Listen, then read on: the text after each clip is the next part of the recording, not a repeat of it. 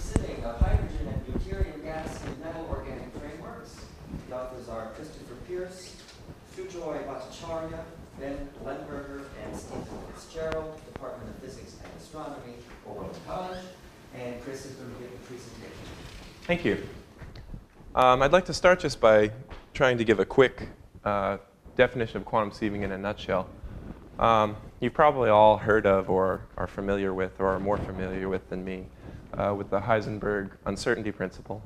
One of the consequences of this principle is that when a particle is confined in a potential well, as you see here, we have a simple harmonic oscillator. It can't exist in a state with an energy at the base of the well.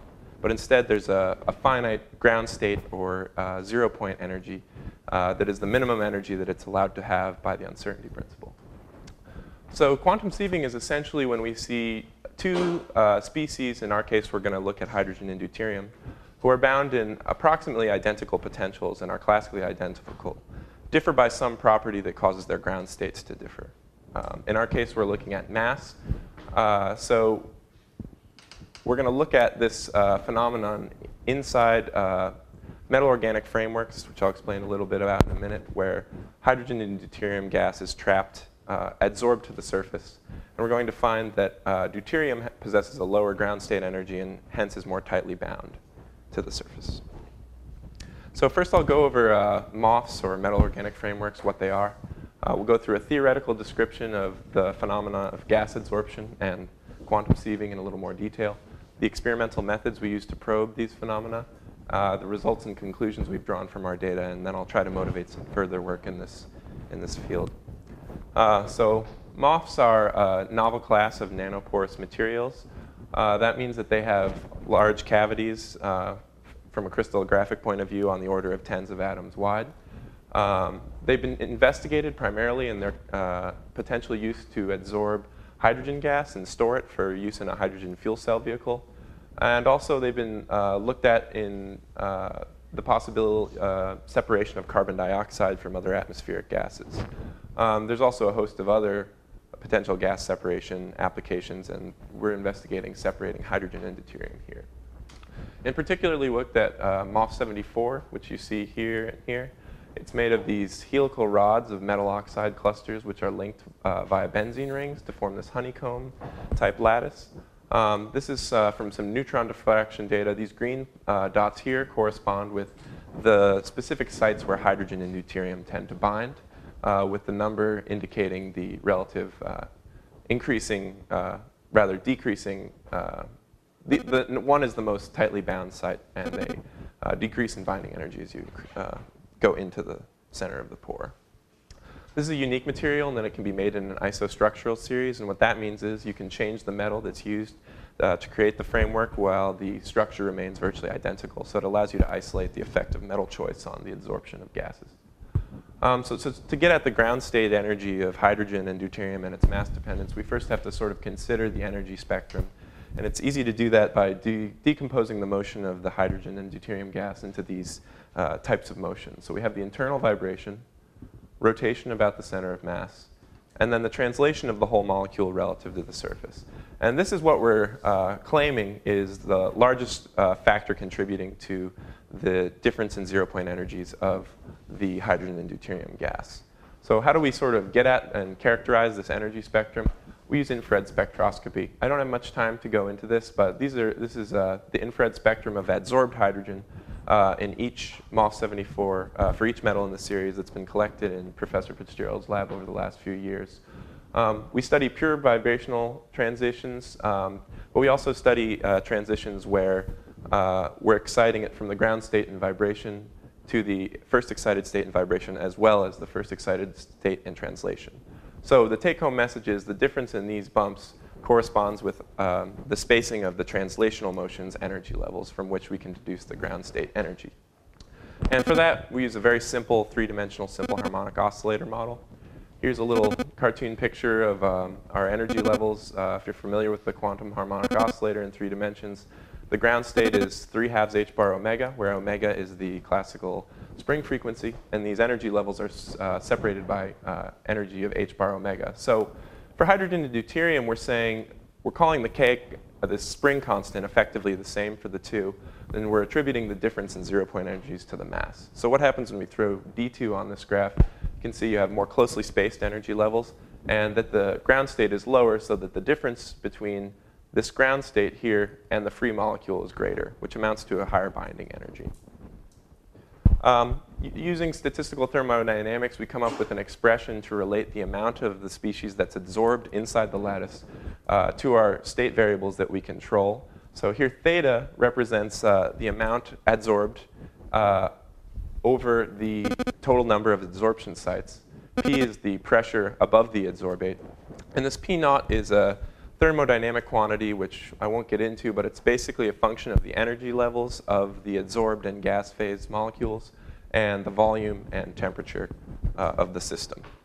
So there's a couple different ways we can quantify this difference in 0-point energy.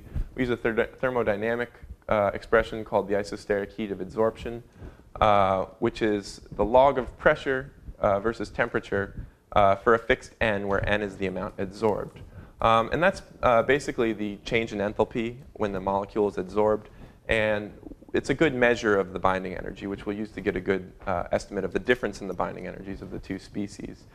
So basically, we've used our data to, and I'll show you in a little bit. So at a given pressure and loading and temperature, we compute this derivative to come up with this.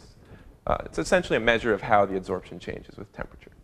Another sort of more straightforward way to look at it is just simply N here being how much D2 is adsorbed, and being how much hydrogen is absorbed.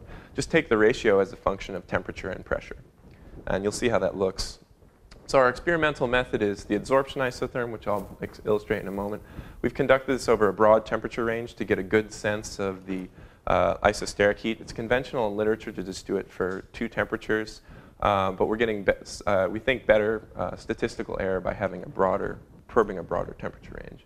We use a closed cycle helium cryostat to get things cold, and an automated Sieverts apparatus to actually do the dosing of gas onto the sample.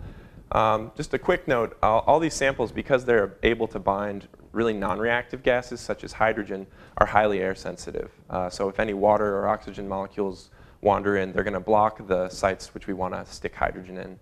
And in some cases, it can destroy the lattice. So we have to work in inert conditions.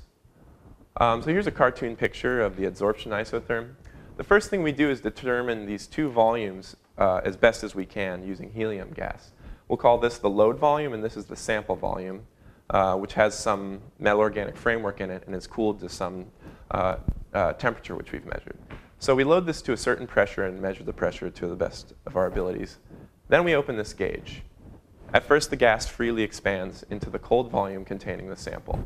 As we continue to approach equilibrium, more and more molecules are trapped inside the metal organic framework.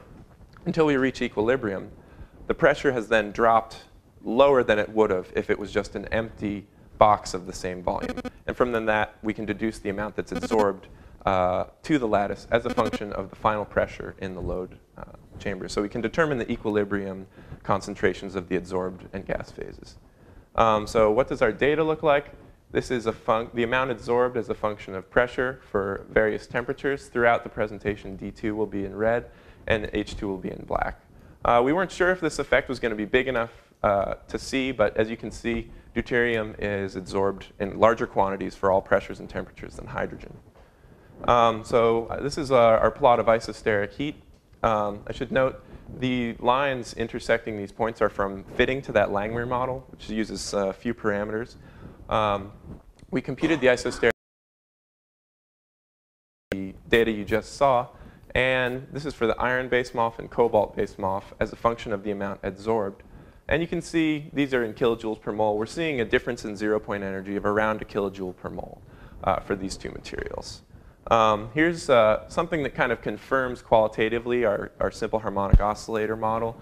You here see the translational mode we measured using the infrared versus the 0 pressure selectivity, which is in the low pressure limit, just the ratio of the concentrations of D2 and H2. And there's clearly other factors going on. This black curve represents what we would predict theoretically just from our simple harmonic oscillator model. But you can see these are really high selectivities. And in fact, in a recent review article on quantum sieving, I think the highest selectivity they could come up with at 77 Kelvin, which is where we're at, was 1.3. And we had nickel before at around between 3.5 and 4. And actually just this morning, we pulled in another run and we got around 5. So this is actually probably going to be some of the higher selectivities of any material in this temperature range. So here's the last sort of plot I'll show. This is selectivity of cobalt moth, but we're instead looking at it as a function of pressure and temperature. So what this would say is if you wanted to actually go and do a practical hydrogen-deuterium separation scheme, which is a relevant industrial application, you can get huge selectivities here, but at a very impractically low pressure. So it'd take forever. So you want to do it at higher pressures, and that's what one would begin to work that out with. We had a lot of error due to pressure measurements primarily, but this is showing our reproducibility. The black and green are 2 hydrogen isotherms. The red is deuterium. So that's just a confirmation that our effect is real and larger than our noise. So in conclusion, the primary sites of MOF74 act as a quantum sieve. The selectivity does qualitatively follow the mass dependence we would expect. And particularly nickel MOF74 may be actually a practical industrial separation tool for separating hydrogen from its isotope deuterium. Further work is to improve the model and sort of understand the other effects that contribute to the selectivity. We're going to start performing actual gas separation experiments where we have a 50-50 mixture and try to measure the equilibrium ratio of species with mass spectrometry. And most isotope separation schemes also exploit kinetics, which we hope to start looking at as well. Thank you.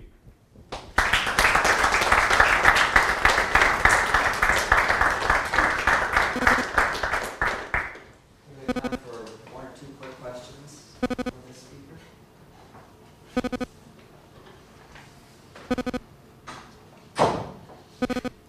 So how do you know that there isn't a different spring constant between H2 and H2? We know that there is a slightly different spring constant, but I think the mass effect predominates. It goes as the difference in the polarizability between the 2 species, since we're dealing with mostly van der Waals interactions of adsorption. In fact, we recently found a paper which was looking at hydrogen and deuterium adsorbed on graphite, and then also at CH4 and CD4. And actually CD4 had the opposite mass dependence. And they're saying that in that case, the polarizability is a bigger factor than the change in mass. And it's actually a smaller change in mass. You know, we're doubling the mass here. And the polarizabilities are pretty comparable. So it's a simple model, but I think it's a good sort of first step in identifying the mechanism of separation. Okay, if no other questions. Thanks.